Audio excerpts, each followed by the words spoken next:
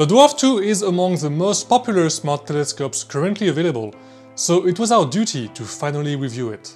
The DWARF II is a very small, lightweight, easy-to-use telescope that's unique by having 2 lenses instead of 1. But can it be useful for astrophotography? The DWARF II is also the most affordable smart telescope out there. But how does it compete in this new age of smart telescopes? In this review, we will try capturing the beauty of space using the DWARF II smart telescope and see what results we can get from it. Be sure to also read our written review, which has much more in-depth information about this telescope.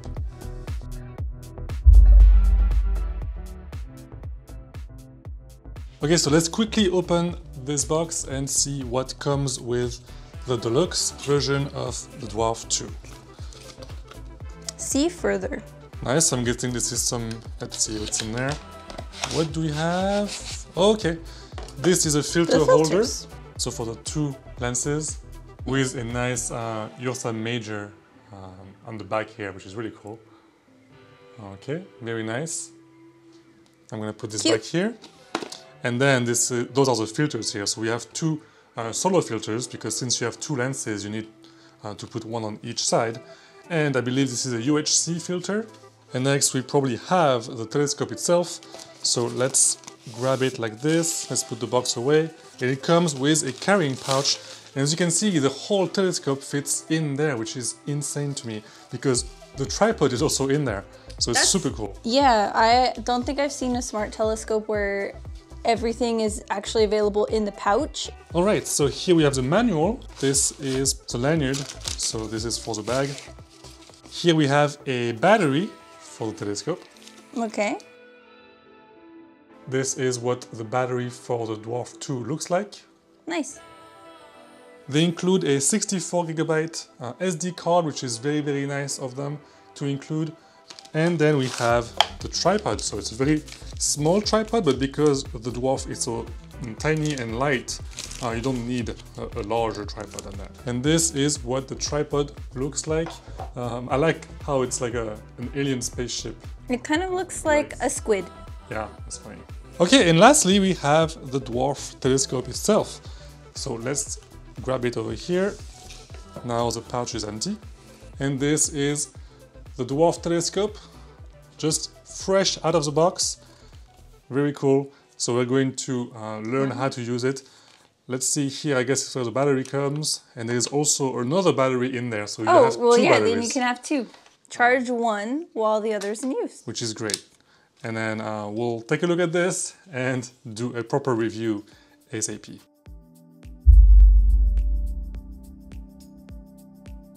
So let's quickly go over the specs of the DWARF II before we try it under the stars. So the DWARF II weighs 2.6 pounds, which is 1.2 kilograms, making it the lightest and most portable ever, at least for now, smart telescope out there so far. And it will fit in pretty much any bag, including, of course, the small case that it comes with. It fits anywhere. The DWARF II has a periscope design and comes with an IMX415 stargaze sensor. It has 2 lenses, 1 wide-angle lens and 1 telephoto lens. It has an aperture of 24mm, which is 0.9 inch. The DWARF II telescope has built-in Bluetooth and Wi-Fi, and you can save images as PNG or FITs. And if you'd like to process the data yourself on a computer, you can. The mount design is an Alt-Az, and there is also an EQ mode, which is the first in smart telescopes, but we're going to talk about that later. Also, you can slew very, very fast, which surprised us. At the time of writing this review, the classic edition of the DWARF II costs $459 plus tax in the United States. The deluxe edition costs $595 plus tax. About the filters are available for the DWARF II and can be attached using a magnetic filter holder, very simple here. And there are 2 main filters you can purchase. One is a UHC filter, which is for light pollution, and the other one is an ND solar filter, which is, they come by 2, and that's for the sun. Show the folks how you put it back on. So the filters are really easy to attach, obviously, as you saw, haha. And all you need to do is just snap them on using the filter plate. That's it. You saw it happen in real time. The ND solar filters need to be used as a set of two because both the wide-angle and telephoto lens have to be covered and protected when pointing at the sun. So the filter plate has a standard 1.25-inch screw thread, and that is compatible with pretty much any 1.25-inch filter. So that means that you can, if you like, purchase a dual band filter or any other filter that is the same size from any company and use it on the DWARF II. That's good.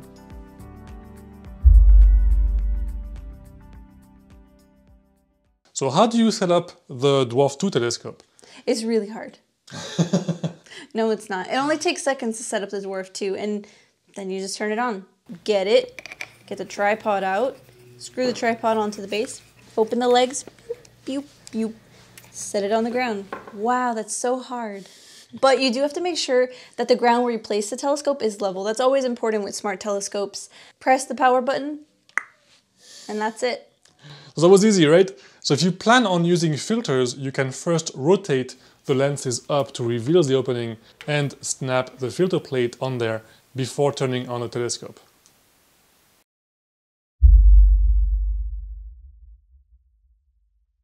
The DWARF II, like any other smart telescope, is meant to be controlled through your phone. And the app that you download for the DWARF is the DWARF Lab app, like the name of the company. And it's free and often updated, and it's made of 3 main tabs.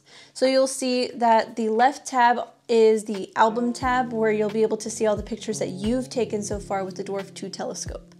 When you tap on an image, it'll open in full screen with an option to download the file to your smartphone, and you can also delete each file directly from the app.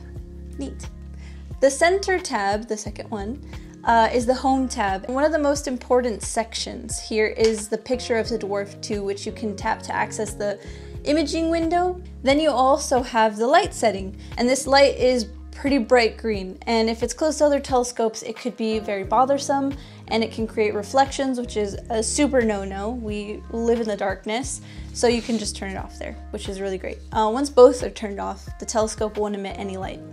The third tab is a settings tab. So here you'll be able to access the settings and information like the current version of the app and other fun things you might want to learn about. The place that you'll spend the most time in, however, won't be any of the ones that I mentioned. Instead, it'll be the imaging window, which you can get access to by tapping on the DWARF's image in the home tab. Boom! So here, really quickly, just to show you how to use this new dashboard, you can click here on the right side to change the speed of the slewing, so you can go very, very fast. Then on top here, you can see I can switch between both lenses. So one is the wide angle lens, and one is the telephoto lens. So if I aim at my target here, I can then switch the lenses and even hide the other lens using this shortcut here. You can use the autofocus or focus manually using the bottom right icon here. Here the autofocus did almost a good job, but I can probably get better, like this. On the right side you have the album icon, which you can select to access all your photos right away. Underneath you have the mode icon, so you can either be in photo mode, video mode, astro mode, pano or burst. You'll probably be in astro mode most of the time, and once you select your mode, if you go down to function, you can then change some settings and preferences for that specific mode. So for example here you can calibrate the telescope, we can look for targets. You have here a lot of targets you can slew to, so solar, planet, stars, nebulae, galaxy and more. You also can do manual slewing using coordinates, or you can simply, well, of course, use the joystick here to slew manually.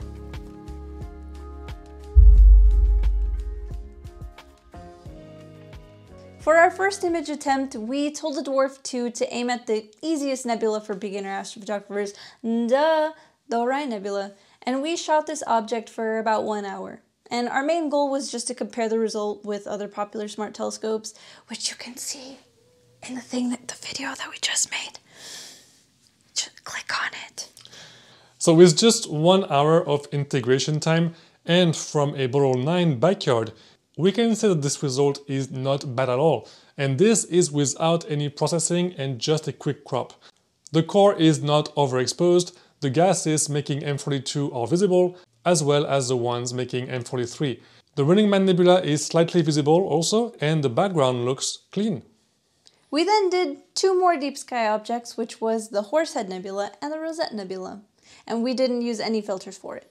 So this picture of the Horsehead Nebula has a total integration time of 2 hours. On the left you can see the result coming straight out of the DWARF II app, and on the right here is the same file but processed on the computer using PixInsight. As you can see, it's very difficult to spot anything on the original image besides the bright flame nebula. All the signal is there and comes to life if you take time to process the data yourself manually on the computer, as seen on the right. It's so fun to learn that you should also have processing skills even if you have a smart telescope. Exactly. So we're not surprised that the Horsehead gases are not visible on the left. We knew that, as the Horsehead Nebula section is really tough to image from a Bortle 9, and especially without a filter. So, you know, it would be much better for a darker site if we were to shoot this target. Yeah. And here you can see the same for the Rosette Nebula. So on the left is 2 hours of integration time stacked and downloaded straight from the app. You can see the center cluster of stars and hints of HA all throughout the field of view. On the right side is the exact same data processed with PixInsight. Wow, what a difference. So pretty. And as you saw in these images, large targets fit well in the DWARF II's field of view. One thing to note though is that the longer that you spend on a target, the more that you'll need to crop in order to remove the visible edges, as the telescope does not have a field derotator and sits on an Alt-Az type of mount. Here you can see the original full-size images before applying a crop. Keep this in mind if you decide to image large deep sky objects, as a short integration time might be best if you do not want to sacrifice your edges. Yep. So there's actually one thing that you can do to combat the issue of field rotation, and that's by using the DWARF II in EQ mode. And you know what? That's right. The DWARF II, unlike other smart telescopes that have come out so far, supports EQ tracking.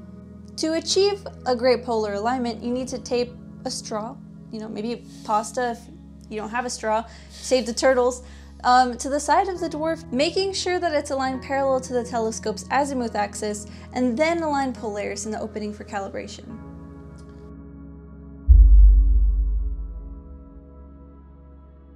One thing to note here though is that we recorded and shot these right before the new major update came out for the app, so that's very important to know because the update added stacking for planets, the sun and the moon, which gives a much better result than we got. And so we'll have some updated pics from Dwarf Lab and we'll include them alongside ours, just so it's fair. Jupiter does not look good with the Dwarf II, and like we said, the telescope is not made for imaging planets, and the focal length is just not long enough, but at least a couple of the planet's moons are visible, so that's really neat to see, and you could show that to your friends or children. And with the new update though, you should be able to get something like this, which is an insane difference. So, very important to note. We then pointed the Dwarf II telescope at the moon, which is currently in a nice phase with lots of craters visible, so we love seeing that. So the moon is large and bright, so it's an easy target for most telescopes.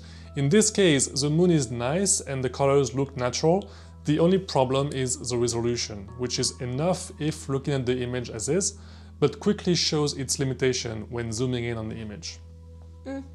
With a stacking feature and using bin 1, that problem should be fixed and you can get something like this. So now the sun, that was easy to capture with the Dwarf II telescope, and it's also very simple to find in the sky manually if you use the wide field lens to aim at it. So both solar filters need to be attached to the Dwarf II because you have to protect both lenses. Several sunspots are visible on the sun, and the color can be fixed if you use a different white balance. So we'll do our best to update our written review with new images from what the stacking feature can produce since the update, so be sure to take a look at the written post in the near future. So, is the Dwarf II good for astrophotography? So here are what we believe are the main positive and negative points about the Dwarf II. So go ahead, do the positives and I'll do the negatives. Just like real life. So the Dwarf is the smallest and the lightest smart telescope out there right now. And at least the smallest, lightest one that we have ever tried. Its size and weight are honestly unbelievable. You saw me going like this to it. And to set the standard as to what smart telescopes should strive to be like in terms of size and portability, and it's really, really simple to take with you anywhere you go. The next thing is the dual lens design, which is really nice and is very unique for this smart telescope. And then the magnetic filter adapter. So this is one of the coolest things about the DWARF II. Once the filters of your choice are mounted on the filter holder plate, you just need to snap the plate on using a magnetic base, and then that's it. One feature that we haven't found in other smart telescopes also is the ability to track in equatorial mode. So that allows you to take longer exposures and not have issues with field rotation. So now the negatives. So as always with smart telescopes, it's not gonna beat a full astro rig. So obviously don't expect like super high resolution images as you would with like a regular astro setup. And also planets and some deep sky objects will not look good. You won't be able to, let's say, get great pictures of like all the messy objects, for example, because the DWARF II mostly produces good results on the largest and brightest objects in the night sky. Woohoo! So we hope you liked this review. Make sure you check out the return review, which will be updated with new pictures in the future. And we'll see you guys next time. We'll have a link below for the DWARF II if you want to get it. And cheers, guys.